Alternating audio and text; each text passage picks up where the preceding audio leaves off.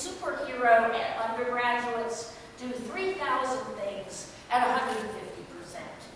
As the breaking news feed title suggests, the piece on the face of it is anecdotal and seemingly lighthearted, a collegiate reprise, believe it or not, about the overscheduled lives of today's Harvard undergrads.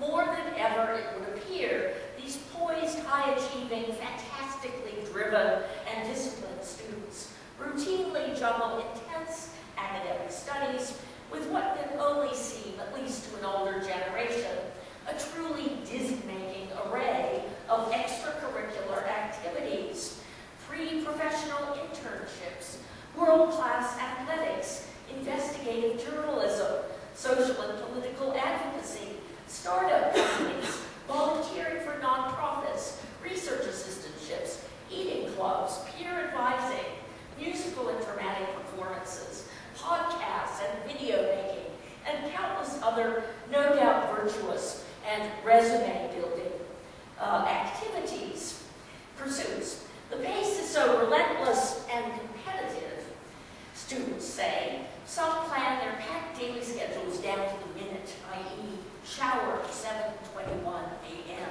to 7:24 a.m. Others confess to getting by on 2 or 3 hours sleep during term time. Especially over the past decade or so, it would seem the average Harvard undergraduate has morphed into a sort of lean, glossy, turbocharged super hamster. Look at the page and all you see where the treadmill should be, a beautiful blur.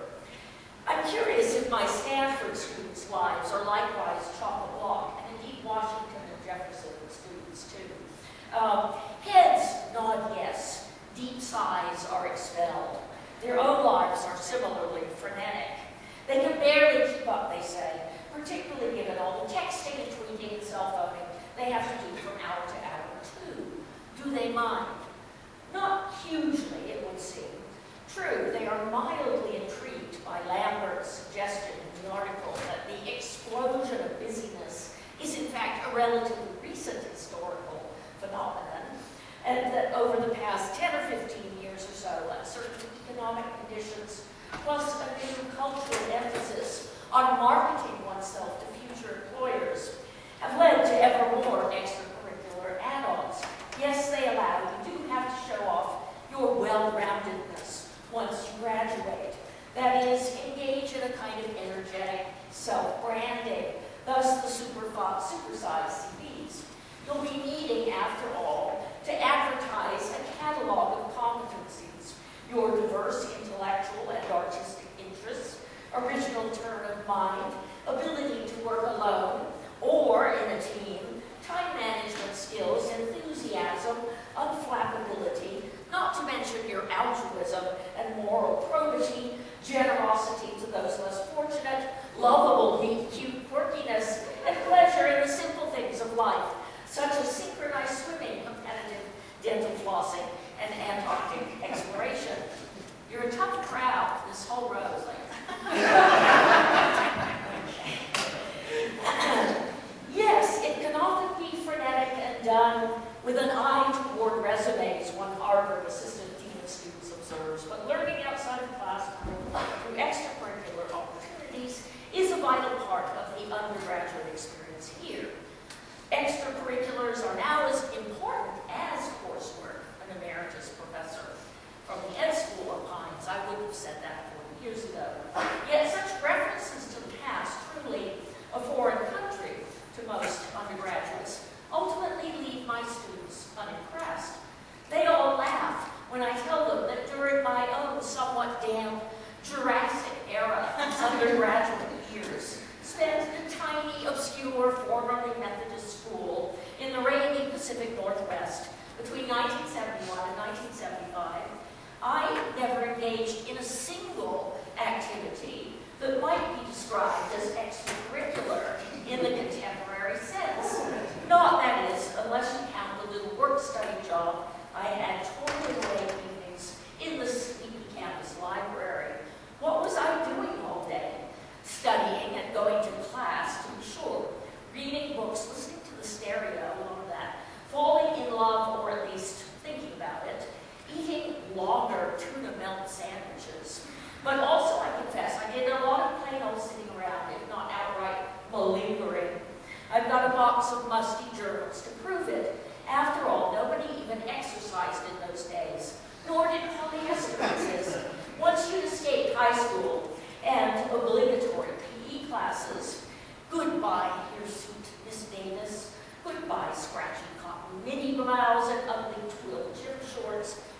done with that. We were also countercultural back then, especially in the Pacific Northwest, when the early 70s were still the late 60s, possibly the 1860s. The students now regard me with curiosity and vague apprehension. What planet is she from? But I have another question for them.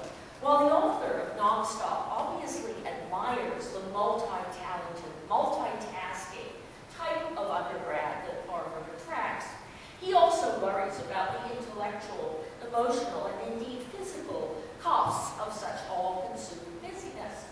In a sudden turn toward gravitas, and this is the Harvard magazine writer, he quotes the French film director Jean Renoir's observation that, quote, the foundation of all civilization is loitering, unquote, and wonders aloud if unstructured chunks of time aren't necessary for creative thinking. Quote, if Renoir is right and Harvard students are among the leaders of the future, then civilization is on the precipice. Loitering is fast becoming a lost art. And while careful to phrase his concerns ever so delicately, this is the Harvard alumni magazine after all. He seems afraid that one reason today's students are so driven and compulsive is that they've been trained up to it since babyhood. From preschool on, they are accustomed to their parents pushing them ferociously to make use of every spare minute. Contemporary middle-class parents, themselves often highly accomplished professionals, quote, groom their children for high achievement, he suspects, in ways that set in motion the culture of scheduled lives of nonstop activity. He quotes a former dean of student life, quote, this is the playdate generation. There was a time when children came home from school and just played randomly with their friends out in the traffic, always suggested, or hung around and got bored, and eventually that would lead you on to something. Kids don't get to do that now. Busy parents put them into things constantly, violin lessons, ballet lessons, swimming teams. The kids get the idea that someone will always be structuring their time for them, unquote. Current dean of freshmen concurs. Starting at an early age, students feel that their free time should be filled up with purposeful activities. There is less stumbling on things you love and that give you a fire in your belly, and more being steered toward pursuits, quote unquote. Some of my students begin to look downright uneasy. They are now listening hard. Such parental involvement can be distasteful, even queasy-making, the editor writes. Now parents routinely help them with assignments, making teachers wonder whose work they are really grading. Once, college applicants typically wrote their own applications, including the essays. Today, an army of high-paid consultants, coaches, and editors is available to orchestrate and massage the admissions effort. Nor do such parents give up their busybody ways, apparently, once their offspring has landed a prized berth at some desired institute of higher learning. Indeed, writes Lambert, parental engagement, even in the lives of college-age children, has expanded in ways that would have seemed bizarre in the recent past. Some colleges have actually created a dean of parents position, whether identified as such or not, to deal with them. The helicopter parents who hover over nearly every choice or action of their offspring have given way to snowplow parents who determinedly clear a path for their child and shove aside any obstacle they perceive in the way. Now, as a professor, I have had some experience with helicopter parents. And were the weather patterns on the West Coast slightly more rigorous, I'm sure I would have encountered snowplow parents as well. Indelibly etched on my brain, I tell the class, is a phone call I received one winter break from the aggrieved mother of a student to whom I had given a C- in a course. Now, the class would be a graduate course, this is at Stanford, a PhD seminar no less. The woman's daughter, a first-year PhD student, had spoken nary a word in class, nor had she ever visited during office hours. Her seminar paper had not those for which the epithet gobsmackingly incoherent might seem to have been invented. Still, the mother lamented. Her daughter was distraught. The poor child had done nothing over the break but cry and brood and wander by herself in the woods. I had ruined everybody's Christmas, apparently, so would I not redeem myself now by allowing her daughter to rewrite her seminar paper for a higher grade? It was only fair. While startled to get such a call, I confessed to being cowed by this direct maternal assault, and against my academic better judgment said, okay. The student did rewrite the essay, and this time I gave it a B. Pretty generous, I thought. It was better, but still mostly incomprehensible. Yet the ink was hardly dry when the mother called again. Why wasn't her cherished daughter receiving an A? She had rewritten the paper. Surely I realized, etc., etc. One was forced to feign the gruesome sounds of a fatal choking fit just to get off the telephone. Did such hands-on parental advocacy, I inquired, trouble my Stanford students? My caller obviously represented an extreme instance, but what do they think about the wider phenomenon? After all, having internalized images of themselves, if only unconsciously, as the standard bearers of parental ambition, or so the alumni magazine had it, the undergrads at Harvard did not seem particularly embarrassed by Ma and Pa's lobbying efforts on their behalf. According to one survey cited in the piece, only 5 to 6% of students felt their parents would be too involved in the college admission process. Once matriculated, and now there's an interesting word, most students took regular parental contact and constant maternal-paternal advice as completely normal. A third of all Harvard undergrads reported calling or messaging daily with a parent. Yet here it is, or was, just at this delicate punctum, that I find myself reduced, however briefly, to speechlessness, blindsided. So how often do my students, all mostly senior English majors, living in the Stanford residential dorms, text or talk to their parents? Broad smiles all around, embarrassed looks at one another, whispers and some excited giggling. A lot. Well, how much exactly? A lot. But what's a lot? They can't believe I'm asking. Why do I want to know? I might as well be asking them how often they masturbate. And then it all comes tumbling out.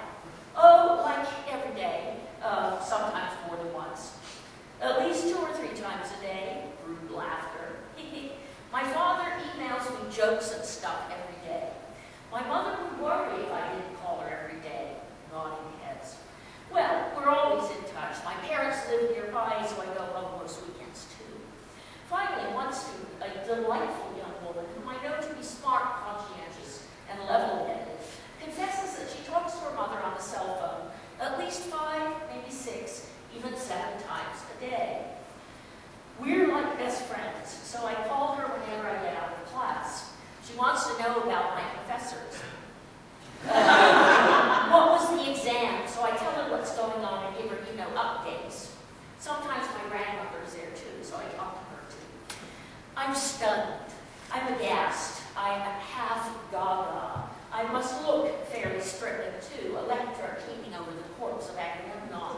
Because now the whole class starts laughing at me. Their strange, unfathomable lady professor, the one who doesn't own a television and obviously doesn't have any kids of her own. What a freak. But when I was in school, I managed finally to gasp, we despised our parents. In fact, I spluttered. And we never called our parents. All we wanted to do was get away from our parents. In fact, I splutter, and this seems to be the showstopper. We only had one telephone in our whole dorm in the hallway for 50 people. If your parents called, you'd yell from your room, "Tell them I'm not here." After this last outburst, the students too look a bit aghast, happy, busy, optimistic Stanford undergrads, so beautiful and good in their unisex t-shirts, hoodies, and J. Crew cargo shorts. So smart, scrupulous, forward-looking, well-meaning, well-behaved, and utterly presentable. Just the best and the nicest, really. Simply cannot imagine the harsh and silent world I am describing. At the time, I was not sure why this conversation left me so dumbfounded, but it did. It stayed with me for weeks, and I told numerous friends and colleagues about it, marveling yet again at the bizarreness of contemporary undergrad life. One said she talked to her mother 6 or 7 times a day. Not so surprisingly, the exchange had reawakened in me, in the moment, a fairly dismal psychological sensation I felt with regard to teaching before, but have typically been loath to acknowledge, so out of step with official norms does it seem. Namely, that sometimes teaching makes me feel lonely. Not all the time, but enough to notice. Lecturing before a class, I will suddenly feel utterly and painfully bereft. A cloud goes over the sun. Though putatively in charge, I am suddenly estranged from my charges, self-conscious, alone in a tunnel, as it were, the object of their attention, and somehow obscurely responsible for everything that is taking place, but unable to speak a language anyone understands. I feel sad and oppressed, smothered, unable to breathe. It's the kind of sensation one might have in an anxiety dream, in fact, the sort in which you feel abandoned and overwhelmed and without something you desperately need. They've gone away and left me in charge of everything. At least in my own head, it's the sensation of orphanhood. One rallies, of course, I assure you. Professor Freakout soldiers on, and after a while the feeling goes away. The business of the day returns. But the psychological cloud can remain for a while, a peculiar miasma over existence. By asking my students a lot of intrusive and impertinent questions, I concluded afterwards, I clearly brought such a mood on myself. Their charming, fresh-faced, matter-of-fact responses, yes, they were just as busy as their Harvard counterparts, but yes, they also managed to stay in surprisingly close touch with parents, i.e. they loved and were loved in turn, had somehow triggered my orphan reflex. I had only myself to blame. I chastised myself for having temporarily forgotten that students today, and not those just at Harvard or Stanford, of course, live in a new, exciting, exacting, 24/7 world, one utterly unlike, mentality-wise, the one I inhabited as an undergrad. They seem reasonably content with their lot, in fact appear to take for granted the endless connectivity, all the networking, Skype interviews, Facebook posts, and presciently scheduled playdates. And why shouldn't they? Have they ever known anything else? None of it made me happy, but neither was I particularly happy with myself. Now, lest one wonder, I should say up front, I am not an orphan, or at least not in the official sense. At time of writing, both my parents are still alive in their mid-80s, but frail, beginning to fail. They don't live together. In fact, despite residing less than a mile apart, they haven't laid eyes on one another for almost 40 years, not even by accident in the Rite Aid store. Don't ask. They have had 5 rancorous marriages between them. I haven't seen my father more than 10 or 12 times over the past decade. My recurrent sense of psychic estrangement, not to say shock that my students, hooked in, booked up, endlessly bountiful lives, might be in some way connected with these jolly aged peas, is a topic that would no doubt need a passel of shrinks to explore thoroughly. But even without reference to a private psychodrama, I think I can now begin to explain, at least intellectually, why my students' overscheduled lives, so paradoxically conjoined I felt, with intense bonds with the parents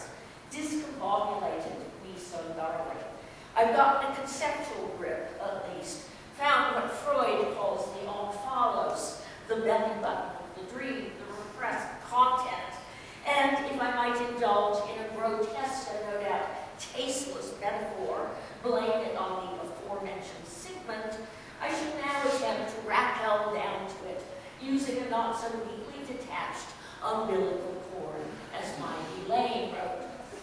Unsurprisingly, orphanhood, that painful thing, has everything to do with the case. Orphanhood, conceived that is in the broadest and most emblematic sense, as a metaphor for modern human experience, as a symbol for unhappy consciousness, an emblem of that groundwork, that inaugural experience of metaphysical solitude that Martin Heidegger deemed necessary for the act of philosophizing. About orphanhood conceived, in other words, as a condition for world-making, as both the sorrow and creative quintessence of life. Now that's a bit of a mouthful, I realize, so let me explain it in simpler terms. If you teach the history of English and American literature, as I have done for most of my life, it's pretty safe to say you will end up as, among other things, a state-of-the-art orphan expert. Not that it's that hard. You don't need to go very far back in literary history, after all, to find a plethora of orphaned or quasi-orphaned protagonists. At the outset of the play bearing his name, Hamlet, or might best be understood, after all, as a sort of half-orphan. Indeed, as a half-orphan with a wish to become a full-service orphan. If not downright matricidal, he seems aggrieved enough by his mother's perceived betrayals to wonder if hastening her demise might not make life at Elsinore Castle rather more enjoyable for everybody concerned. And what is Milton's Paradise Lost? Oh, that thought. All right, could you hands and make sure it doesn't go to sleep somehow? Yeah. Okay. Sorry about that. And what is Milton's Paradise Lost, if not one of Western culture's great parables of self-orphaning? Along with the Oresteia and the Oedipus plays, it's a sort of poetical primer on how to really funk up the sacred compact between God and man, break fundamental taboos, forfeit the love and care of one's creator in a few outrageous, easy-to-follow steps. Satan's not really to blame for the mess. He's just a figment, the kid who sticks chewing gum on the table leg. Adam and Eve know perfectly well what they are doing when they eat the fruit of the tree of the knowledge of good and evil. They want to eat it. And when they are seen misery-ridden, leaving life in the garden behind, they, hand in hand, with wandering steps and slow through Eden, took their solitary way. They carry with them all the pathos of suddenly abandoned children. They have no mother, one presumes, and now their father is dead to them. Worse yet, they are wise orphans. They recognize their own culpability in their loss. Cosmically amplifying their sorrow is the sickening, banal, no way back knowledge that they brought in banishment on themselves. Yes, Daddy took the T-bird away, but we never should have been driving it in the first place. Still, it is in classic English and American fiction, in the novel, say, from Daniel Defoe, Henry Fielding to Dickens, Eliot, Twain, James, Wolfe, Forster, Hemingway, and the rest, that the orphaned or semi-orphaned hero or heroine becomes a central, if not inescapable, fixture. Something about the new social and psychic world in which the realist novel comes into being in the late 17th, early 18th century, pushes the orphan to the foreground of the mix, makes of him or her a strikingly necessary figure, a kind of exemplary being. And by orphan, I also include here those characters called pseudo-orphans, who believe themselves to be orphans, but over the course of a narrative discover a mother or father or both. So distinctly have these one-of-a-kind characters been drawn, we often know them by a single nickname, name or nickname.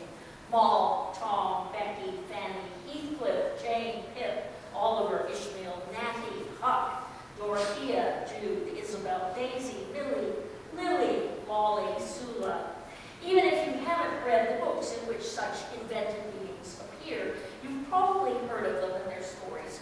You may even have a rudimentary sense of what they're like as people. Self-reliant, footloose, attractive, curious, quick-thinking, lucky, tricky, possibly mystic makers, the proverbial black sheep, and so on. Intriguingly enough, orphan protagonists appear with alarming regularity in novels and stories written explicitly for children. Witness the celebrated Little Goody Two-Shoes, Pollyanna, Heidi, Little Orphan Annie, Kim, Mowgli, Bilbo, Frodo, Anne of Green Gables, Dorothy, she of Toto and Auntie Em, Peter as in Pam, Harry as in Potter. And needless to say, these parentless juveniles are usually the heroes or heroines of the books in which they appear. They may be wounded or fey or uncanny. What do we make of the vacant circles that Little Orphan Annie has for eyes? Yet they are also resilient, charismatic, and oddly powerful. And thus the first of the two big lit crit hypotheses I'm going to advance here. More than love, sex, courtship, and marriage, more than inheritance, ambition, rivalry, or disgrace, more than hatred, betrayal, revenge, or death, orphanhood, the absence of a parent, the frightening yet galvanizing solitude of the child, may be the defining or deep fixation of the novel as a genre, what one might call its primordial motive or matrix, the conditioning psychic reality out of which the form itself develops. Now, even though I've made a talking point of it, what's important here is not only the mere frequency with which orphan heroes and heroines show up in prose fiction. Yes, from Ian Watt's The Rise of the Novel onward, the phenomenon has been noted and inspired some brilliant critical commentary. In one of the most profound books on fiction ever written, Tony Tanner's Adultery in the Novel, the author associates the orphan trope with the early novel's tendency toward a kind of diegetic instability, its ambiguous, unsettled, unresolved ongoingness and resistance to closure. Like the prostitute or adventurer, the orphan embodies the new genres of picaresque or outlaw dynamism. And this is canon. The novel in its origin might almost be said to be in transgressive mode, inasmuch as it seems to break or mix or adulterate the existing genre expectations of the time. It is not for nothing that many of the protagonists of the early novels are socially displaced or unplaced figures, orphans, prostitutes, adventurers, etc. They thus represent a potentially disruptive or socially unstabilized energy that may threaten directly or implicitly the organization of society, whether by the indeterminacy of their origin, the uncertainty of the direction in which they will focus their unbonded energy, or their attitude toward the ties that hold society together and that they may choose to slight or break, unquote. In other words, precisely because the orphan hero is usually untried, unprotected, disadvantaged, not to mention misinformed or uninformed about his or her parentage, he or she can function as a sort of textual free radical, as plot catalyst and story generator, mixer-upper of things, who search for a legitimate identity or place in the world of fiction at once jumpstarts the narrative and tends to shunt it away from didacticism and any predictable or programmatic unfolding of events. A fine and flagrant example of such contravention occurs in Defoe's Moll Flanders, 1719. Here, it is precisely the eponymous heroine's putative orphanhood. She knows only that her mother, whom she presumes to be dead, was a convicted thief and gave birth to her in Newgate prison, which catalyzes, mid-novel, one of the novel's most titillating, if also outlandish episodes. Moll's scandalous marriage by mistake to her own brother. Only well into their marriage, after she has had several children with him, in fact, will Moll realize that her chatty mother-in-law is also her mother, long ago transported to America, which is where Moll is at this point, but now obviously still alive and flourishing.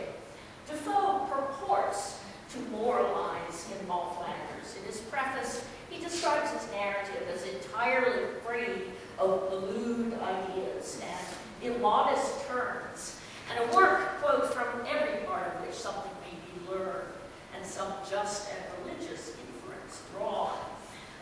Yet the very mystery in which Moll's birth is initially shrouded, the convenient lack of any clear-cut parental story, also manages to trigger through some inscrutable narrative magic one of the novel's most perverse and sensational incidents. And what on earth are we meant to learn from it? Don't ever get married in case your spouse is your long-lost brother or sister? But Moll Flanders also illuminates an even more profound aspect of the orphan narrative.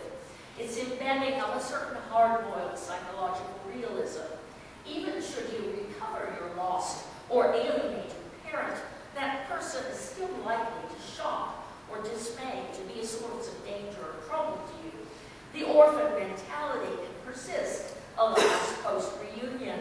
Thus, Moll finds out that, yes, just as she's been told, her mother is a raddled old jailbird and thief with the livid mark of the branding iron on her hand.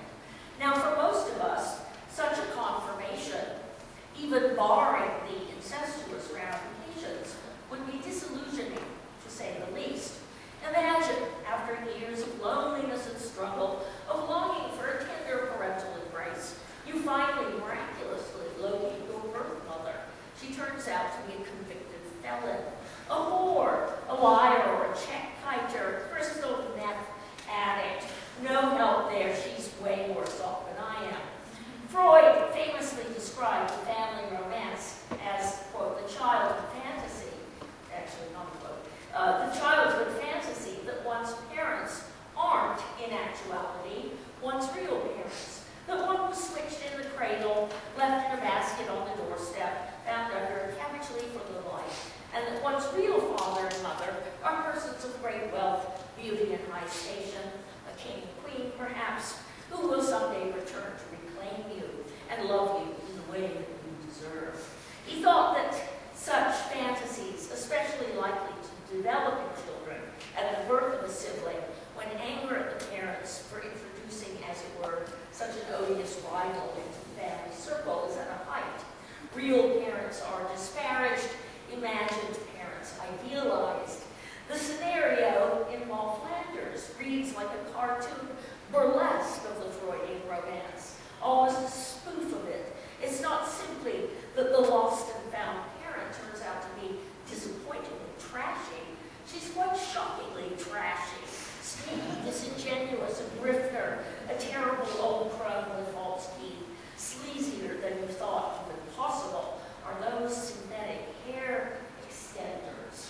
But you're stuck with her, it seems, for life, unless you can find a way to write her back out of the story. If you wanted to be fancy about it, you might dub this familial anti-romance the emotional drama of the post-Enlightenment child.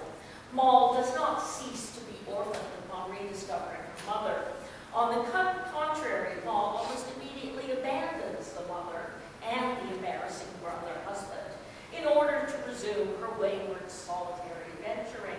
And while she will re-encounter the brother later, indeed inherit the plantation in the New World he and the mother have established, Moll never sees her mother again. The maternal reappearance alters little or nothing in the heroine's inner world. Psychologically speaking, Moll is as alone at the end of the fiction as she was when it started. She's what you might call a self-orphaner, an orphan by default, evasive, secretive, deeply intransigent, one of life's permanent orphans.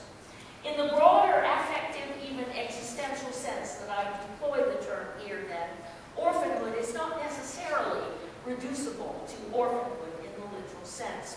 Metaphorically, one might venture, virtually any main character in the early realist novel might be said to be an orphan, including, paradoxically, any number of those heroes or heroines who have a living parent or two, or end up getting one, as Moll does.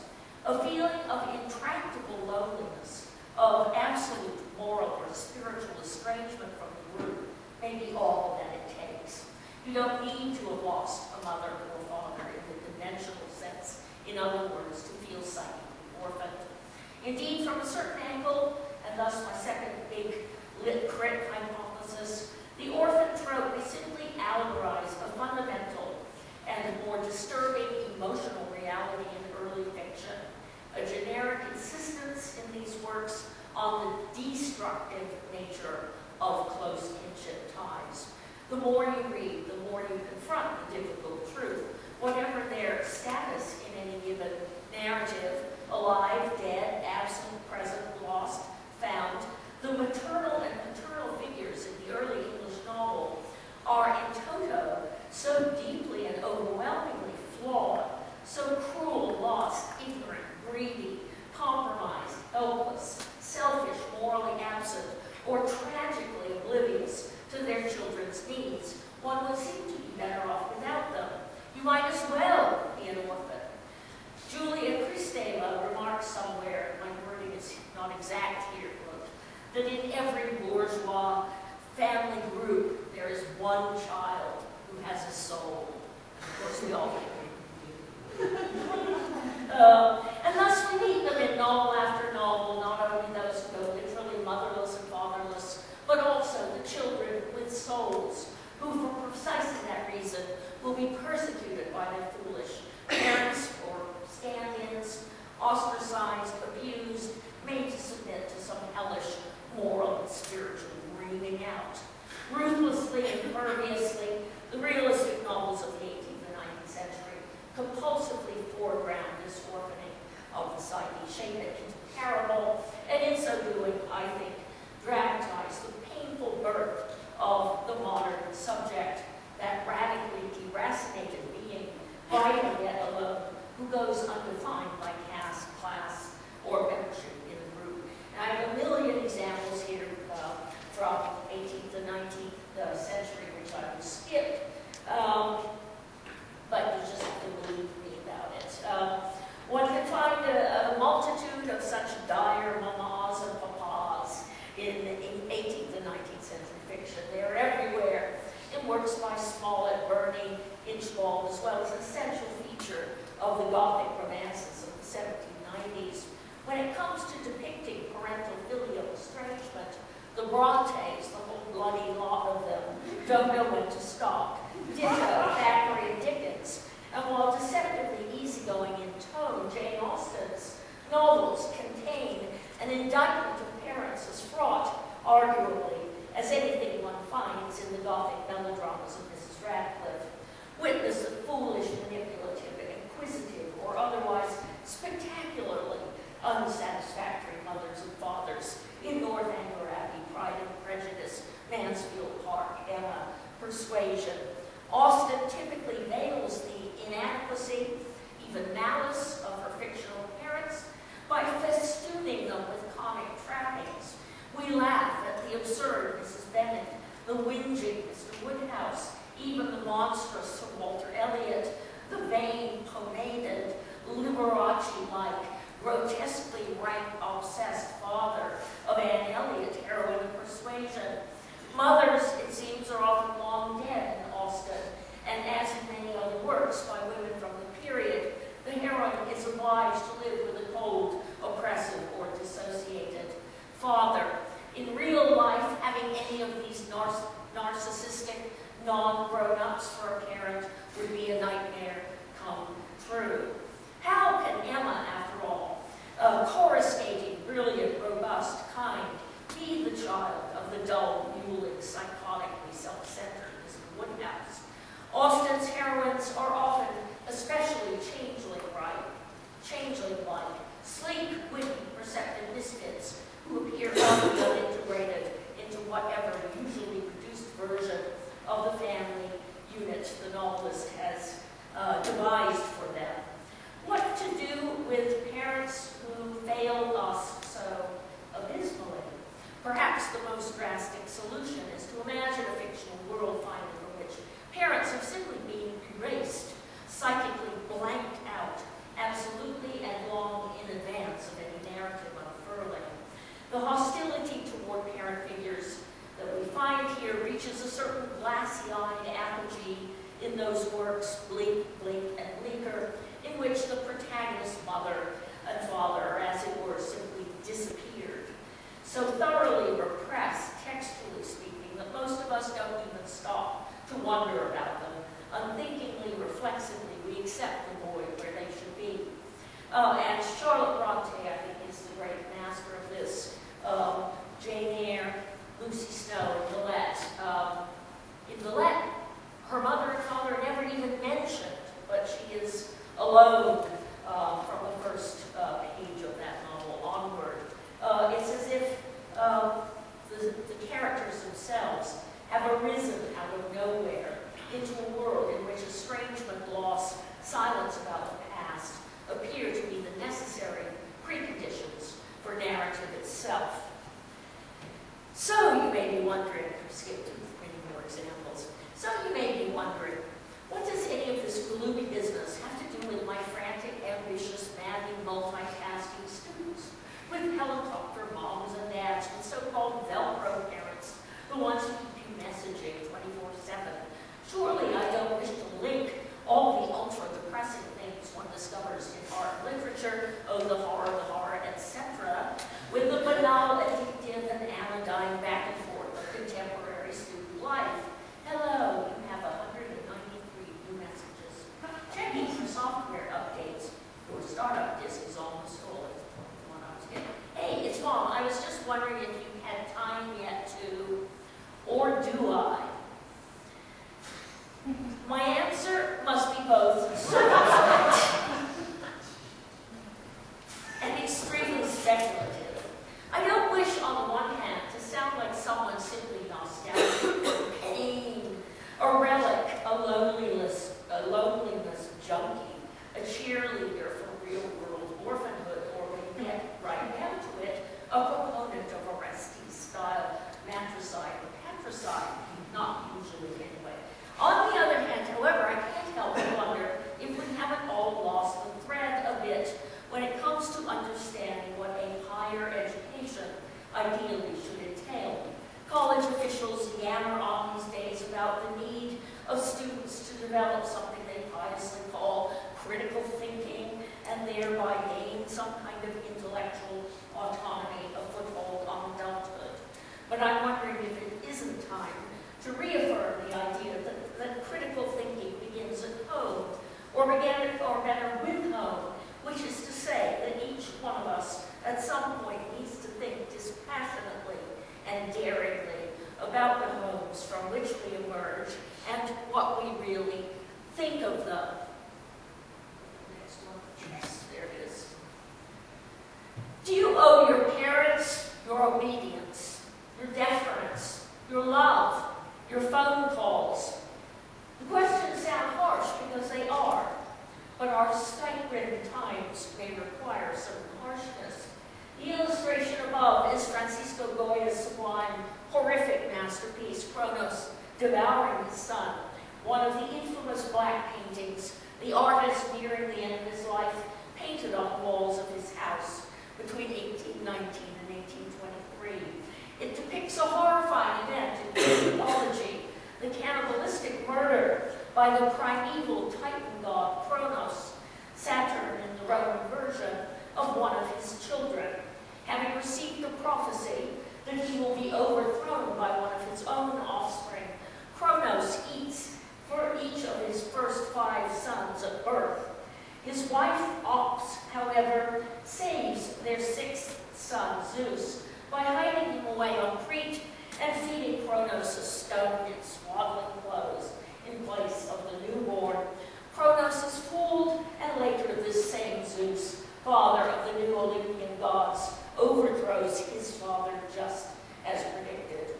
An image to shock and awe, undoubtedly, but also one of the great paintings made in that period we call the Enlightenment, that revolutionary era, roughly 1660 to 1820, during which, for better or for worse, Western culture began to shake off some of the more baleful and stultifying aspects of the Judeo-Christian past and reimagine itself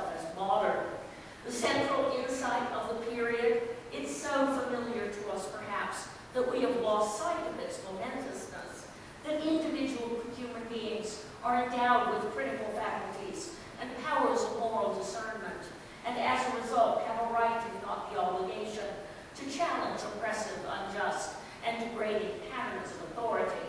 Over the course of the 18th century and into the 19th and 20th, more and more educated men and some women felt empowered enough to criticize previously sacrosanct received ideas, traditional religious beliefs, established forms of government, accepted modes of social, legal, and economic organization, the conventional dynamics of family life, relations between men and women, adults and children, all those cognitive grids, so to speak, through which we customarily make sense of the world.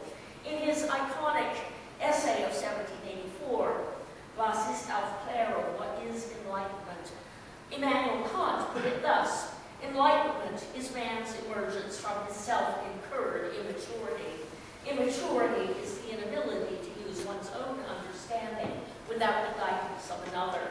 This immaturity is self-incurred if its cause is not lack of understanding, but lack of resolution and courage to use it without the guidance of another. The motto of enlightenment is sapere aude, have courage to use your own understanding.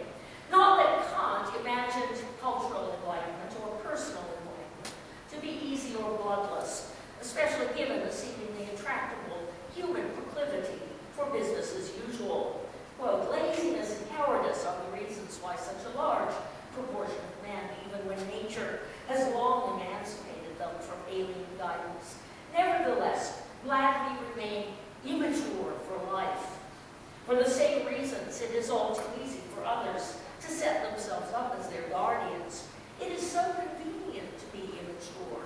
If I have a book to have understanding in place of me, a spiritual advisor to have a conscience for me, a doctor to judge my diet for me, and so on, I need not make any efforts at all. I need not think, so long as I can pay, others will soon enough take the tiresome job over for me.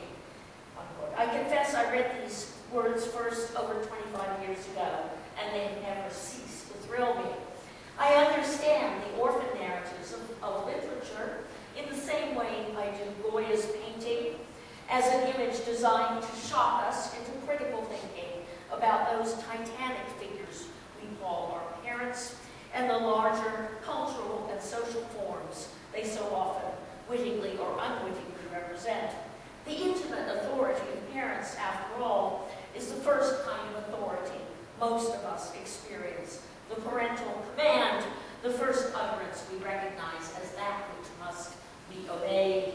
Pain and suffering, we quickly learn, will result from disobedience. And soon enough, most of us become adept at shaping our wishes according to a system of superimposed demands. We learn as young children to control the way we eat, drink, and eliminate waste. We learn to clean our own bodies. We learn under what circumstances it is appropriate to yell or scream or cry when we must be silent. Later on, adult society will impose further, even more complex demands. Thus, we internalize all those second-order codes of behavior associated with the educational, political, religious, economic, and commercial domains within which we all attempt to function. Yet might it not be the case that true advances in human culture, the real leaps in collective understanding, typically come about as a result of some maverick individual action, some fundamental disobedience on the part of the subject. Such maverick actions are often disturbing precisely because they need to get our attention. We have to be jolted out of complacency. The greatest artists almost invariably disrupt and disturb in this way. Like many novelists I've been describing, Goya gives us a shocking scene of intergenerational violence, but he does so precisely to force us to confront some of the deepest and hardest feelings we may have about parental authority and its rightful scope, about family violence, about the power of the old over the young, the role of paternalism in society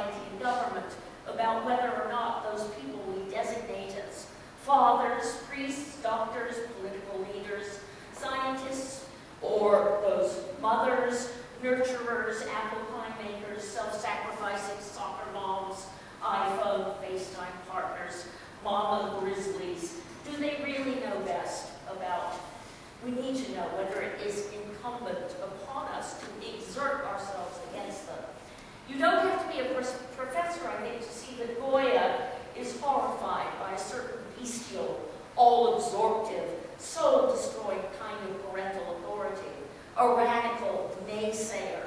The focus in the Kronos painting, move to the last slide, yeah. In the Kronos painting is on paternal despotism, but elsewhere in Goya's oeuvre, we can find a frightful view of murderous mothers, notably in Los Caprichos, a suite of fantasy engravings depicting monstrous witches, crones, goats, and owls, all engaging in child torture of different kinds. The questions Goya raises remain awful and unremitting more than 200 years later. Is the rule of life eat or be eaten, even if what you consume is your own child? One of the most terrible things about Kronos devouring his son is surely the fact, that's all right. No, I just want to try to go back for 1 second to Kronos. That Kronos devouring his son is surely the fact that the headless child here has the proportions not of a newborn infant, but of an adult human being. Should we resist our Creator's authority when and how and why? Or should we let ourselves be murdered in His name? When and how and why? Such questions lie in the heart of great literature. In its most serious and masterful incarnations, what the early novel dramatizes, it seems to me, is nothing less than a radical transformation in human consciousness, a new idea. For better or for worse, the passionate, fierce, and liberating notion embedded in the early novel is that parents are there to be fooled and defied, especially in matters relating to erotic object choice. So many of these books are marriage plots in which the parents represent kind of the traditional authority of the arranged marriage. The children represent a new individualist ethos of romantic love. The most venerated traditions exist to be broken with. The creative power is rightly vested in the individual rather than the group, and in the young rather than the old, that thought is free or should be. The assertion of individual rights reluctantly begins symbolically in every other way with the primal rebellion of the child. So where are we today? Are we in the midst of some counter-transformation, a rolling back of the Enlightenment parent-child story? Are we returning to the older model of belief, to a more explicitly authoritarian and indeed elder-centric world? The latter model, elder-centric, has dominated most of human history, after all, before the Enlightenment. Maybe the Enlightenment break with the age-old commandment, honor thy father and thy mother, was temporary, an aberration, just a blip on the screen. My own view remains predictably twisty, fraught, and disloyal. Parents, in my opinion, have to be finessed, thought around, even as we love them. They are so colossally wrong about so many important things. And even when they are not, paradoxically, even when they are 100% right, the imperative remains the same. To live an adult life, indeed to live a creative and meaningful life, it is necessary, I would argue, to engage in a kind of self-orphaning. The process will be different for every person, of course. I'm almost done here. I have my own inspirational cast of characters in this regard, a set of willful, heroic, self-orphaners, past and present, whom I have always admired and continue to revere. Mozart, the musical child prodigy, who successfully rebelled against an insanely grasping and narcissistic father, who for years shopped him around the courts of Europe as a sort of family cash cow. Sigmund Freud, who by way of unflinching self-analysis discovered that it was indeed possible to love and hate something or someone at one and the same time. Mothers and fathers included, and that such painfully mixed emotion was also inescapable spite of childhood loss, mental illness, an acute sense of the sex prejudice she saw everywhere around her, not only forged a life as one of our greatest modernist writers, but also made her own life as much as she could, an incorrigibly honest and vulnerable one. In a journal entry, finally from 1928, collected in the writer's diary, Woolf wrote the following about her brilliant, troubled, tyrannical, enormously distinguished father, Sir Leslie Stephen, one of the great English men of letters of the 19th century, the model for the mawkish, manipulative, endlessly demanding Mr. Ramsay into the lighthouse. She writes, "Father's birthday, he had died sometime earlier.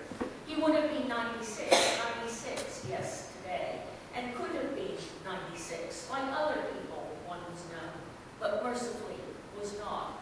His life would have entirely ended mine. What would have happened? No writing, no books. Inconceivable." Unquote. The current sentimental pathology of the American middle-class family, not to mention the mind-warping digitalization of everyday life, militates against such ruthlessness and candor.